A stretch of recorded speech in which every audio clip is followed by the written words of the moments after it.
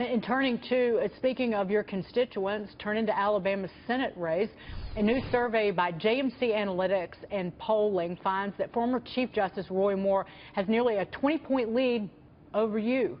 This comes after President Trump endorsed you.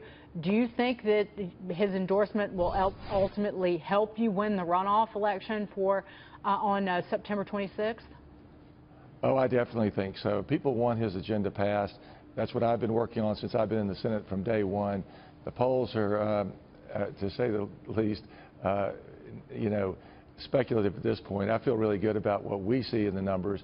And of course, we just have to work hard. And so the next 6 weeks, that's what I'll be doing, both on the ground campaigning and in Washington, trying to help the president get his agenda passed. Members of the GOP, Senator John McCain, certainly Senator Lindsey Graham last night voiced their support for the president's speech and the actions that the administration will be taking on Afghanistan. But it does seem, and I'm reading into this, it feels like a lot of these Republicans do not want to produce success for the president, that this is their way, that there is a separation and a growing separation, and that they don't really want the president and his agenda to win. And ultimately that means that they're not pushing for what is best for Americans. Well, there may be one or two senators that have that issue going. I'm not going to comment on that, but I do think, in my experience in the time that I've been in the Senate, the members of the Republican caucus want results for the people. They don't want any distractions. They want to focus on things. But obviously, as you've witnessed, the American people have, that's been very difficult for us to accomplish. I wish we had more conservative Republicans who would follow through and address these issues, but we're not there yet. Hopefully we'll be there when we get back. Oh, yeah, Senator Jesse Tarlov again here.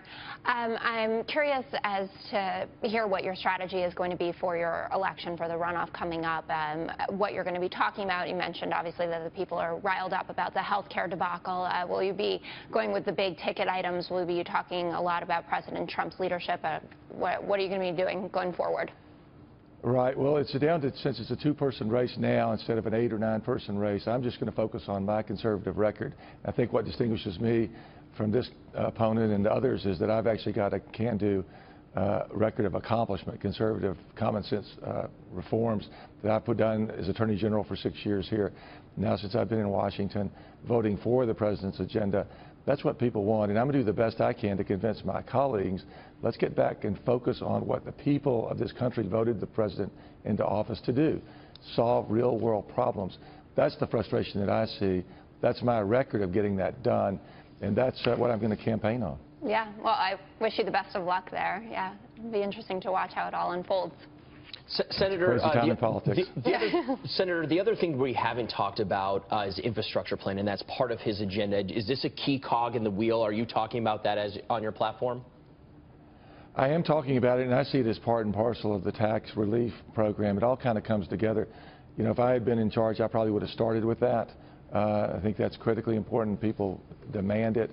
It affects the economy, safety, national security, etc. So I'm sorry we're so slow in getting to that. It's certainly something on people's minds, and I wanted to address. I've always thought that Congress could do more than one thing at a time. I've been shocked that we haven't been able to do that so far. So, again, that's something that people care about very much. Senator, even when you guys are and gals are working on one thing at a time, you're still not getting any. That still is not there's nothing happening. It's unbelievable. Since I'm a relative newcomer, I've even been there a shorter time than the president. I really objected to taking any quote recess. I thought we should have stayed in Washington the whole time. Everybody in America watching your show is out working at a job or working the night shift or whatever. And why we're not doing that, I'm not sure I can explain. Senator Luther Strange, good to see you, Senator. Take care. Thanks, guys.